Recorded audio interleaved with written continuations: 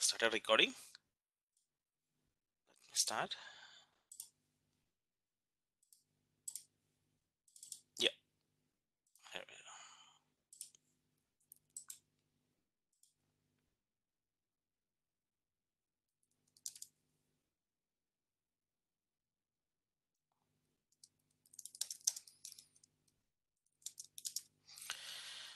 Yeah. So what we covered yesterday, we have seen what is infrastructure as a service, what is platform as a service, and what are all the software as a service components, right? The basic understanding of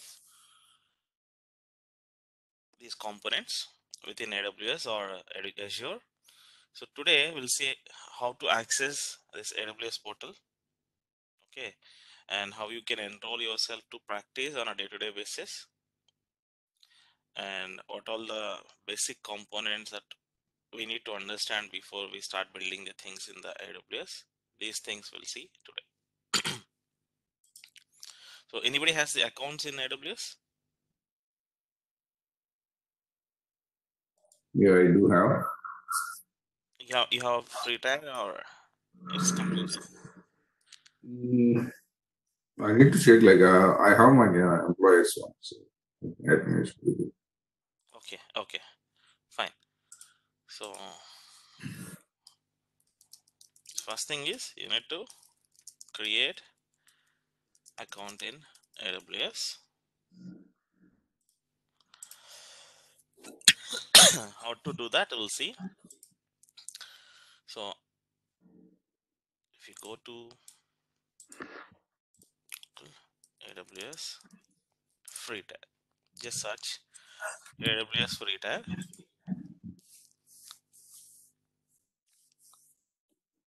Okay, so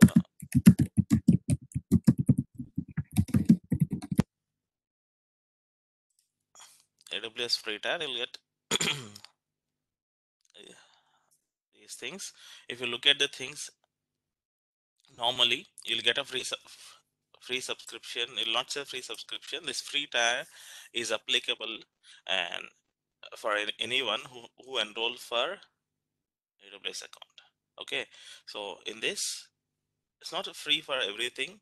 Normally you'll get 750 hours per month. Okay, if you look at 750 hours per month, compute, storage, database, and machine learning and compute and a lot of these things. Because if you go back and see the things, if you look at all the services, each and every service have their own building mechanism. So you really can't combine everything and consider it as a single entity. So that is the reason why they have building for each and every component separately, right? So if you look at the computing, what is computing? Computing is just basically your virtual machine. Okay, so EC2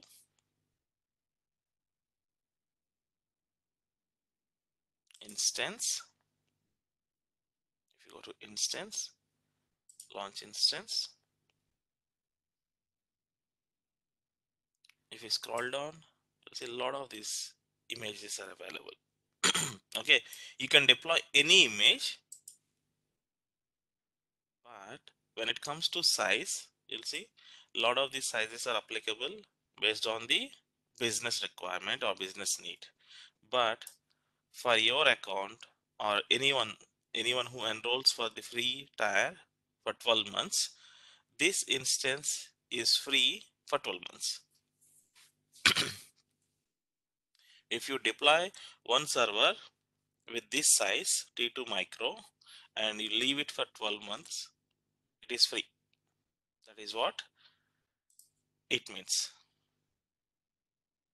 T2 micro or T3 micro.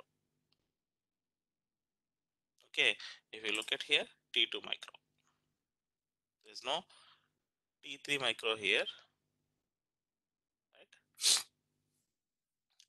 What happens normally, or normally what we will do is we'll try to test these servers, or we'll try to test the couple of scenarios in a day-to-day.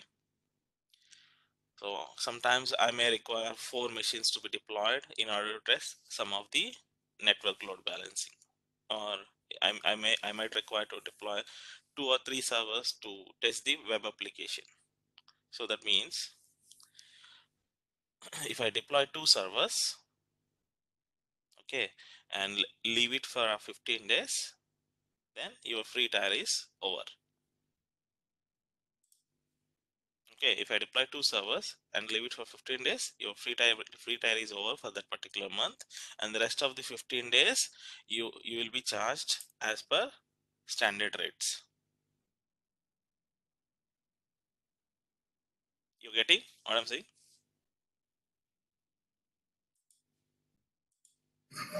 Yeah.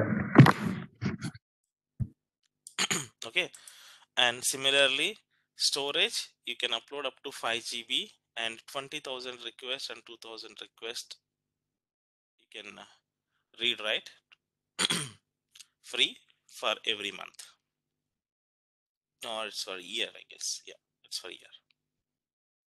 Okay, and RDS again 750 hours. 750 hours means 24 into 31 and some overhead.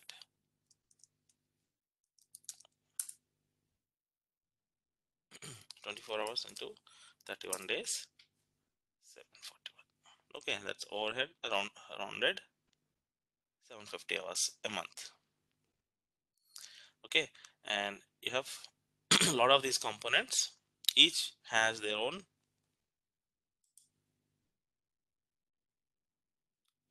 applicable free tier. CloudFront 50 GB, you can send the data. Okay, but be careful whenever you practice it. Okay, before you log off from the portal, delete everything. Okay, before you log off from the portal, delete everything. Please never ever keep anything inside the portal, otherwise you will get charged for those. You So never that know. means, yeah, it is. I mean, for compute, we can make it shut down, right? Not required, because we are not doing any business here. We are just learning, right? If you are learning, once your practice is done, once your practice is done, simply delete it. If you want, you can recreate it in 2 minutes. You won't take much time to deploy the servers. Okay, even Like say I have a compute where I am planning to host some application. okay. Let's say any ERP application, because like basically I'm from a ERP background. So what Okay. usually I do is like once I create an instance, I Hmm. deploy a couple of applications where it will take like a minimum 5 to 6 hours of time to get it generated and all. So Okay. usually I make the compute instances shut down Hmm. uh, and keep it, and whenever the next time that I want to log in, we just boot them. Okay, just power on and use it. Yeah, in that Yeah. case, yeah, that is only the way. If your application is taking too much time to install and configure and test it, Hello. yeah, be on mute. Okay, your application is taking too much time to install, configure, and run it. So it's good to shut down and keep it, and you will be charged for storage. Let's say you have 3 servers you deployed, and each has around 100 gig of machine. Even though if you shut down it, that 100 gig is chargeable for 24/7. You understand what I'm saying?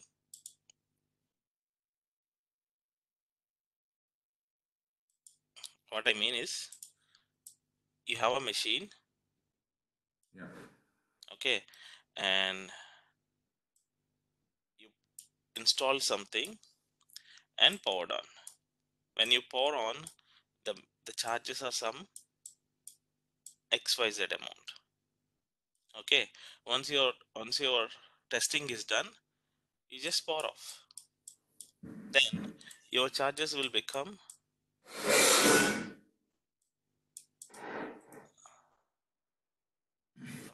minimal for storage. Okay, Okay. when you power on, the charges for storage, CPU, and RAM. So RAM and CPU charges were gone. Still storage you have to pay. Okay. Okay. So that is the reason why whenever you see some bill keep on accumulating due to Okay. this. So, So Srini, just a quick question here. yeah, yeah. Let's assume like there is a new customer. I'm not sure like if this question is very much early for everybody on the floor, but Okay. just want to get some confirmation on what I'm saying. Okay. Let's say Yeah. I have a new requirement. A customer says that I works on a POCs or RFCs, and there is a RFC where a customer is expecting moving their entire infrastructure, Mm-hmm. Mm-hmm. and now he has to go for a three options. Like he asked us to give like three best quotations. One is for Azure, one is for AWS, and one is for OCI. I mean, Oracle Cloud, and another one is Google Cloud. So Mm-hmm. now what I have to do is like I have to calculate the cost of that. Okay, you have this number of services, and you have this number of storages, and this number of. So is there any calculator that defines the cost or give a rough estimation of okay, this is the cost that you need to pay for 1 year or 6 months of subscription, or as a part of this duration, so that we can share it to the customer and say that okay, if you are hosting this on your on premises, this is the cost that you need to do, but if you are coming to OCI, this is the cost. For AWS, this is the cost, like that. I mean to say, is there any I believe there is a calculator of billing, a billing calculator for AWS online. I got you. But that is to satisfy the customer. That's not the practical thing, right? Right. Okay. Estimations are never met the customer requirements because this is all these costings are on the fly. If you use it, you will be charged. If you are not using it, you don't need to pay, right? So whatever the rough estimations what we are providing, it is just to give an overview to the customer saying this is the approximate amount that you are going to pay. That might be, I've seen a couple of scenarios where the estimation and the actual billing is 200% difference. Okay. At least for a tentative idea. Let's say Yeah. if I want to comparing the cost wise between AWS and uh, Azure. no, that is highly impossible because their CA and AWS CA and the Azure CA, that the billing mechanism what they have developed is completely black hole. You really can't get the values and cost benefits of both because okay, if you're talking about just a server, okay, I'll give you rough estimation. This is the T2 micro and that is B2M B2S, or this is the one large server. Okay, let's go to here,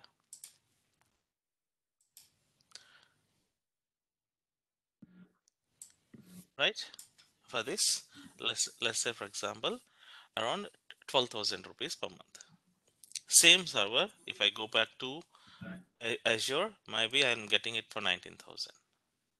But here in AWS, it's hourly billing. Okay. It's hourly billing. Hourly billing means if you turn on the machine, you will be charged for next 1 hour. Right. So If you turn, hang on. If you turn off for some reason and turn on again, you will be charged for 1 more hour extra. okay. Okay, means whenever you reboot, it will be treated as a new session and you'll be charged for 1 more hour. Okay. Okay, but but when it comes to Azure, it's per second billing. Okay. Okay, the pro rata basis billing, the per second. Uh, okay, the business requirement is 9 to 5. People are using and people turn on at morning 9 and turn off at evening 5. You'll be charged for that duration only. Okay, even Right. though the estimation which is showing up on the screen and the end of the month, the bill you are getting, there is a lot of difference in the same because Okay. the way it works is totally different. Okay, so in this case, like, what would be the recommendations for a customer? Like, I mean, if somebody wants to decide which would be the best comparatively for AWS and Azure, what are the matrices that we need to share? There's no, I mean, to the reality, there is no realistic metrics you can show up to the customer saying you just have to go with AWS, or there's no realistic metric, you just have to go with the Azure. The people are more interested in Azure nowadays because of they are premium customers to Azure or Microsoft, I'll say, and they do hold the lot of licensing and stuff in their on premise. And if you have the license and stuff for your Windows infrastructure, you can straight away save the license cost up to 49% if you migrate your workloads to Azure. So that is where they are getting more cost savings because they already hold the license. Right. Okay, and if you are a gold or platinum customer with the Microsoft, you'll get a free support for at least 2 3 years. And any can you be on mute? I'm getting a lot of background noise. Yeah, thank you. So if you if you have the non-expiry license, because you can use those licenses anywhere, you don't need to purchase for each and every system. Okay, you'll get an accumulated license from Microsoft if you are a platinum partner. Same license you can use it on Azure, and straight away you'll get a 49% saving. When you compare with AWS, this is fairly good amount when you look at the costing. So that is only the reason for a couple of customers, those who are really looking at for Azure, I'll say. And for other reasons, I don't think so. A lot of technical standpoint, each and every component will works in their own way. AWS has their own benefits and drawbacks. Azure has their own benefits and drawbacks. When it comes to the solution designing, it'll clearly understand which component is feasible in AWS and which component is more feasible than AWS in Azure. But those things will not come into picture when you are delivering solution to a customer or when you are talking with the customer at the initial stage, because you never know what components the customer going to use it when you are talking to the customer during the discovery sessions. Understand, it's more of existing infra discovery and finding out the feasible solution for migration. Right. Yeah. You really can't promise or you really can't give any fixed values or benefits. If you really like AWS, you go and sell the AWS. You really like Azure, you go and sell the Azure. But at the end, whatever the cost that you are suggesting, you will see 20 to 30% variation in the bill. Okay. Okay, because in life, it's never going to be the same what you thought. And over the years, you'll always see a lot of changes. Okay, so Okay. just back to our topic. So how to access the portal?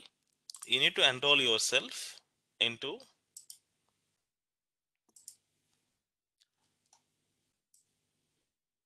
aws.amazon.com, free subscription. Create an account. Okay, it's more of creating your Gmail account only. I'm not going to explain in detail. Okay, just fill these details. Okay,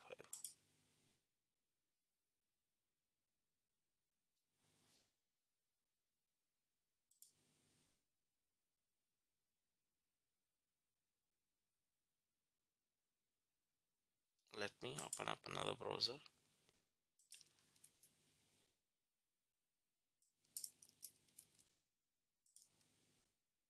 AWS.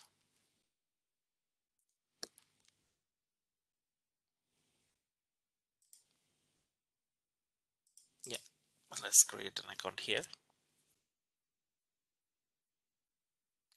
So you can fill these details. Okay, once you logged in, Okay, and you get the same screen. Okay, but whenever you try to click on any component or try to deploy any of these components inside the AWS, okay, it will automatically take you to the billing page, because unless until you don't set the billing, you will not be able to use the portal. Okay, so if you go to billing dashboard,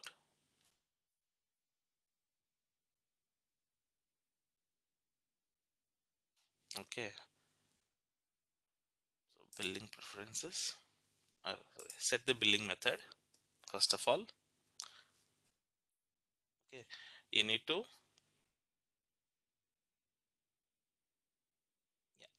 add your card here. Okay, do one thing. If you have a credit card, it's fine, or else put your debit card, and what it will do, it will deduct around 2 rupees, and it will enable the free tier.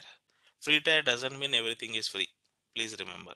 Okay, when once your practice is done, delete everything. Please never ever keep anything inside the portal, especially the elastic IPs and the VPC components. Never ever keep, because for each and every hour they will charge you around $1 if you leave those components as a stale objects. Okay, and I'll show you how to set the limits for each and every component or per day. If you, even if you forget, okay, it will automatically give you a pop-up, or it will automatically send you an email saying you have reached your threshold, so that at least you can save something. Okay, these things you need to make sure before you start practicing anything inside the AWS. Now, once your account is set up, okay, once your free tier is created, provide your debit card details or a credit card details, and it will take around 5 hours to set up your account. Sometimes if your debit card details and your current address, what you mentioned, if the locations are not matching, it will take around 1 day to activate.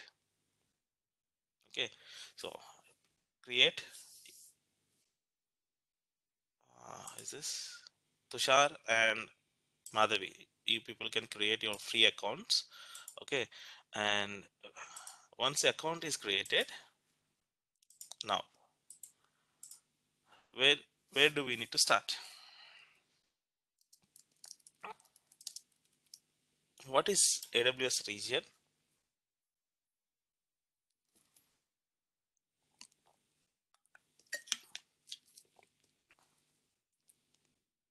Okay, if you go to portal, on the right hand side top corner, you will see some of these locations mentioned here. What all these locations? Anyone?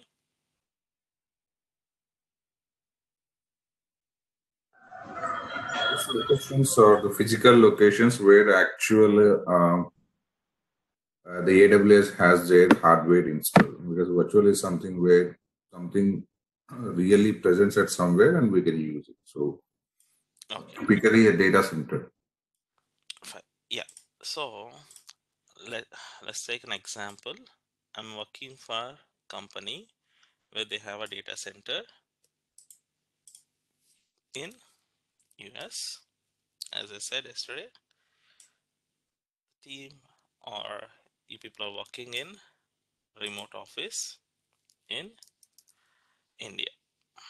Let's say more precisely.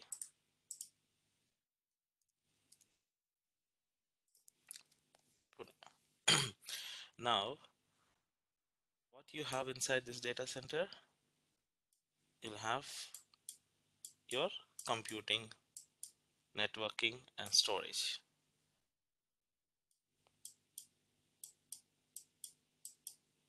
Right? This is your data center, and you have a private connection between both the sites, and you're supporting from remote office. Now, company has taken a decision saying we are migrating onto cloud and decided on agreed a partnership with AWS.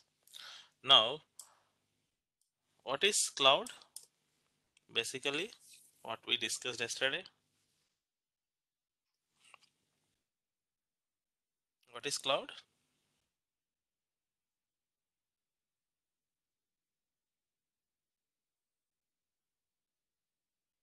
Guys, come on. Okay, I'll simply say it is also a data center, okay, managed by someone else. Who is this someone else? In our scenario, AWS. Okay, now you have chosen AWS as your cloud partner for next 3 years, and you have a data center in US, and you're planning to move all these servers from here to here, right? In short, previously you're accessing your business or your servers, your applications like this. Eventually, after a few months, your aim is to migrate everything over here, and you people access everything from here, right? So, what it has,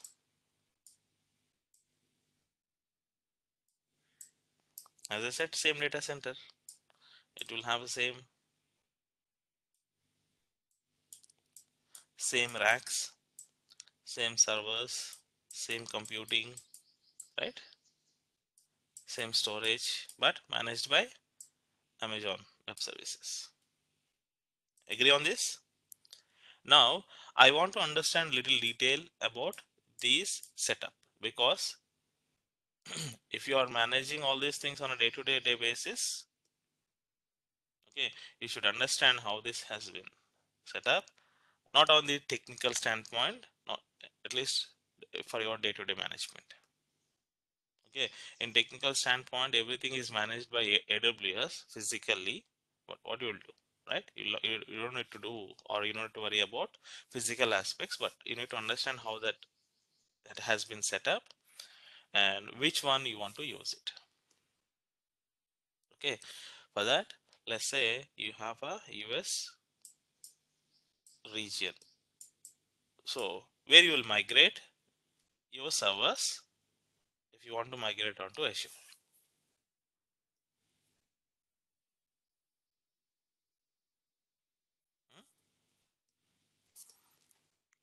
AWS has many regions.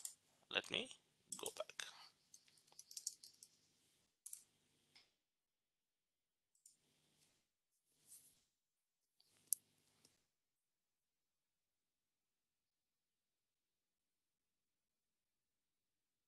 What is this region?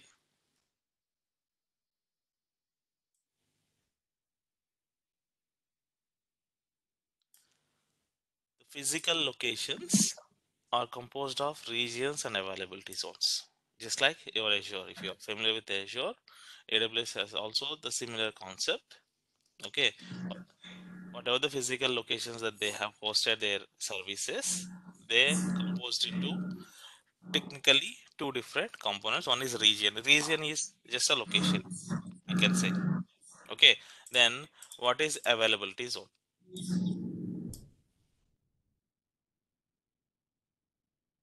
Okay, each AWS region is a separated geographic area. Okay, and each region has a multiple isolated locations known as availability zones. Okay, let's understand this.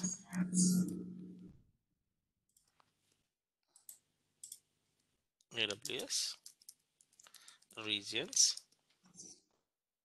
and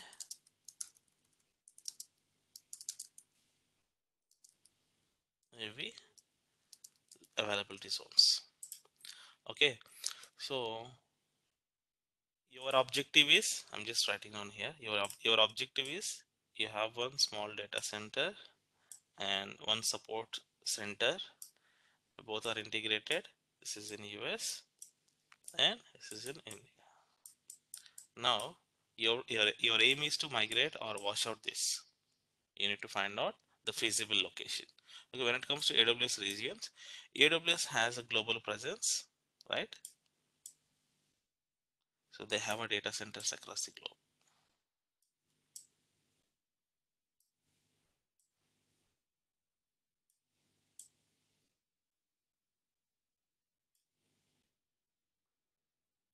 US, US, UK.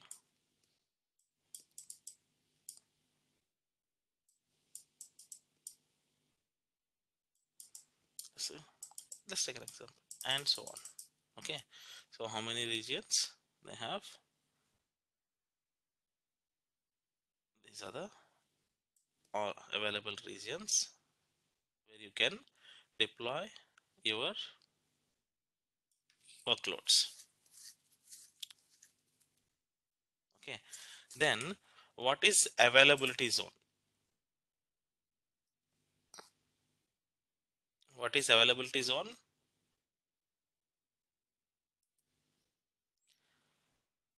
Let's say this is US, Ohio. They have a region, and inside the region they have six separate buildings.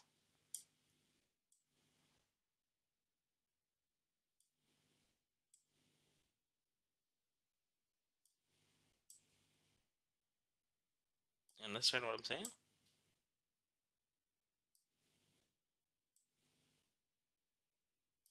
And all are connected with, let's say, dark fiber or good connectivity. So consolidatedly, all these six buildings, you call it as region. In short, region is collection of availability zones. Why you need availability zone? Any reason? Anyone? To have high availability redundancy. For which? Like if one goes down, it will check for the nearest data center. DRs, disaster recovery planning or Like, standby. okay, let's say for example, I have millions of customers who are using US services in this region and they are deploying their workloads here. Okay, for some reason, if this building goes down, all these resources and the services that what they have posted for their customers, they are already replicated across the zones and they can simply bring it from here. Some of the services, not all the services, because most of the services you need to add out and you need to deploy based on availability zones. Let's say for example, you have to deploy high available application. High available application means you require two servers. And what kind of application? Some web server. You deploy two servers and deploy one load balancer, and request will come to load balancer, and you have two servers in the backend. So the suggestion is put one server here because it is in corner one in the same city or street one in the same city, and this is in another street in the same city, and second server you can place it here. If this building goes down, still your website will keep on working because the second server is still up and running. That is what availability means. Even if one building goes down, you don't see any downtime in your customer environment. So for that high availability, you have a 6 different buildings in the same city, so that you can place your workloads in 6 different locations, and each zone has good adequate bandwidth connectivity between other zones within the region. In fact, all the regions have the private connectivity, that is different. Backend connectivity, that is a different story. But when it comes to region, they have some good bandwidth connectivity, so that they can replicate the huge data between the zones. Clear on this?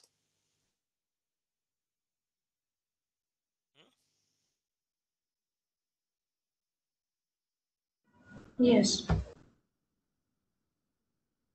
Madhavi, clear? You want me to repeat once again?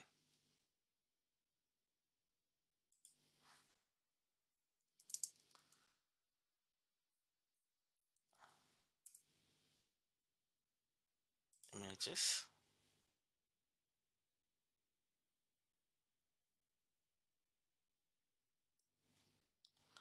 Just a second.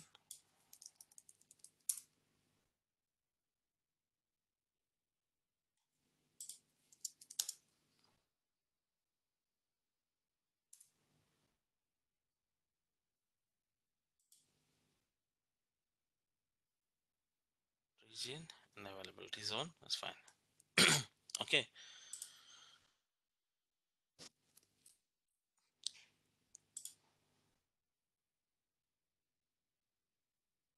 Four regions. Some in some of the locations you have seen only 2 regions, but in Ohio you'll see 6 regions. It's a bigger one because most of the business will run over there, and they are maintaining around 6 North Virginia and Ohio as well. Okay, if you want to look at, I'll show you.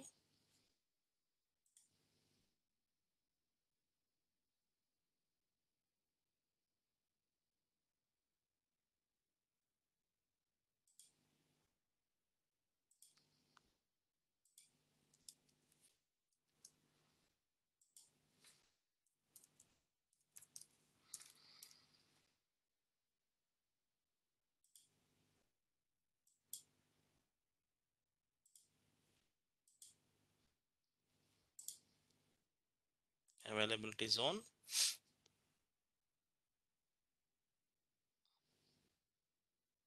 You have 6 availability zones. Okay, means 6 different buildings in the same region. We'll see. Okay, understand? So let's move on.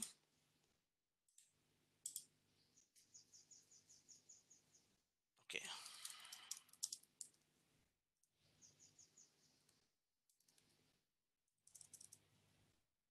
Or else what I'll say, rather than this, prepare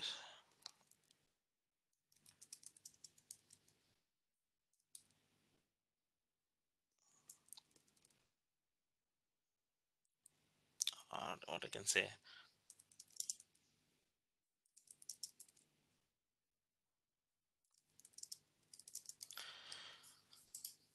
how you will prepare your network setup in order to set up the customer environment. Means what?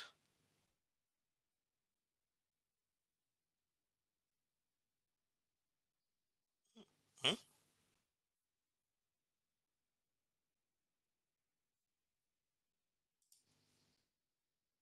Anyone?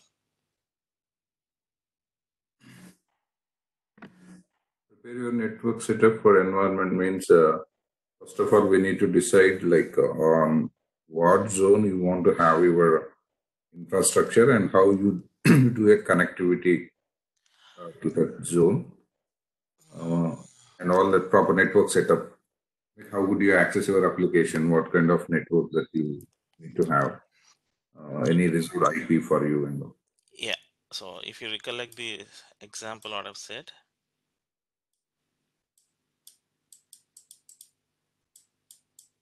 okay. Now the plan is to move into AWS. Now you want to connect like this.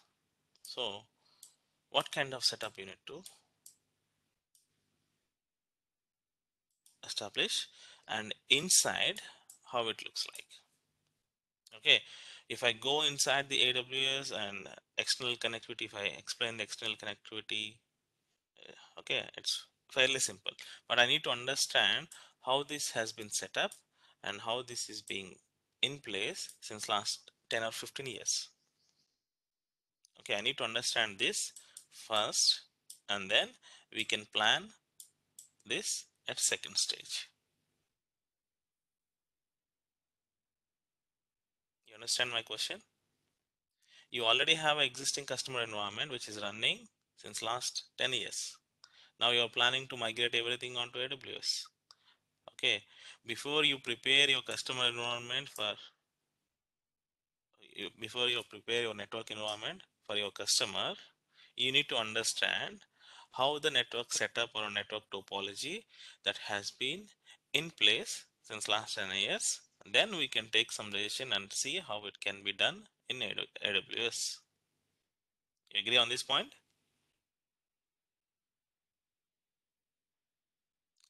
Tushar, you there? Madhavi, Yes. you there? Okay. So my simple question is,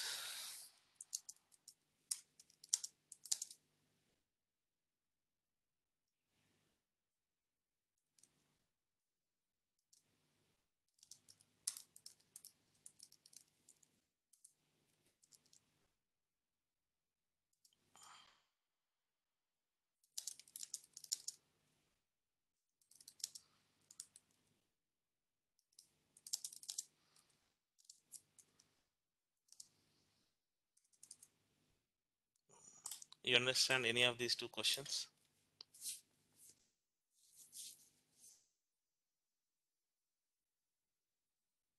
Mhm. When I'm trying to create something on AWS, I need to understand what we have in the on-premise. So my question is, what kind of IP addressing that you're using, and you have any free IP ranges in your environment? Okay. Okay, what is your answer on the answer to this? Because if you're planning to do something on AWS, you need to understand something on on-premise as well. Like we need to understand how the info is there in the on-premises, like what kind of network they are using, which IP ranges, and also what are the subnets they are taking. So how to build the same environment in cloud with the same network, not That is what missing my out any question data. is. Yeah, what you know about the current So environment.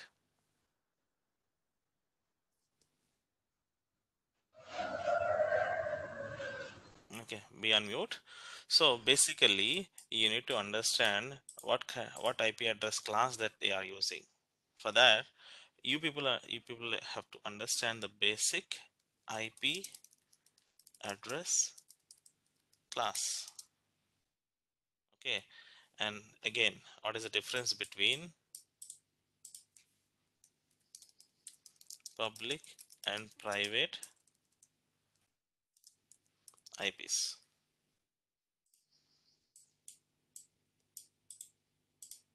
Okay, and what is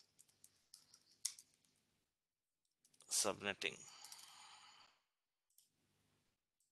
You have any idea about this?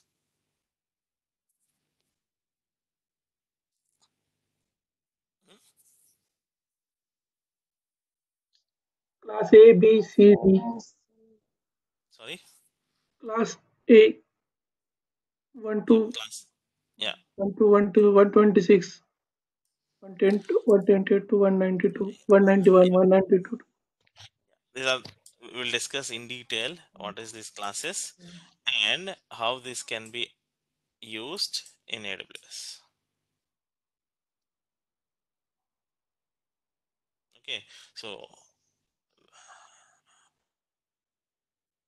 what I can say, we need to understand what all the classes that are available in your on-premise and what are the available CIDRs before if I want to go and create something on AWS.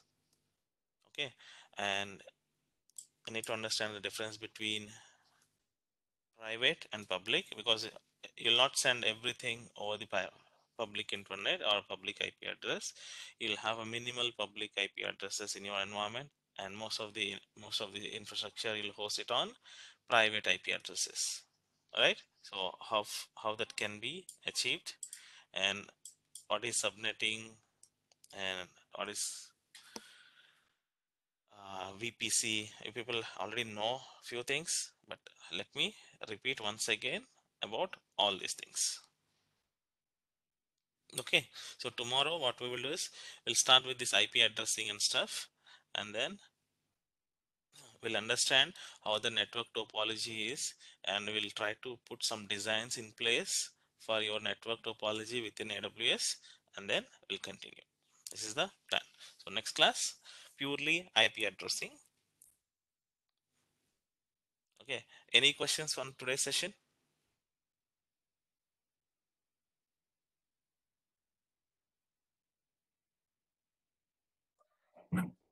No, I don't have any.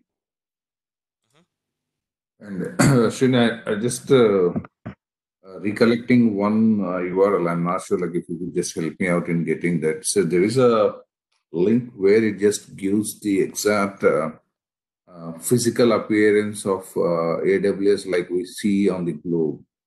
So if you could just have that link handy, can you share it to us? Physical? Not sure like how I can say that. So it gives AWS locations on a global, like how you see a globe with all the networking and all, just to visualize that how the regions are. But I'm not getting that exact link. In the past, like I think I saved it. But Okay, this one. yeah, this is the one. So this gives some idea about how physical servers are getting connected to each data centers and what kind of network it is there. So it just gives some glance of the feel how they are Yeah, yeah, interconnected. And understand. Yeah, I'll just ping you on chat. Okay, you people can save it. I guess it's more of notation how they are connected to. yeah, how internally, physically they are connected, and what are the differences between those zones? Like if we can point out those cursor on that it will give a detail of okay how it is connected and how it is connected to the other availability zone. Yes, yes. But yeah, but my concentration more of in a single specific region. Okay, how these things can be adopted and how you want to utilize these IP addresses and stuff, and class A, B, or C, irrespective of what customer environment you're working on, how you can design these IP addresses and how you can design these VPC and stuff for your customers. So more Okay. concentrated on network design. Okay, and we'll start with the basics tomorrow, and then we'll continue with the rest of the stuff. It will take around, let's say, 10 to 15 sessions, not more than that, just to understand various network components, how you will handle them in your customer environments. Along with that, how you will design them for your customer delivery. These things, Okay. these things will try to cover in tomorrow's sessions. Okay, so just let me stop recording here. Yep.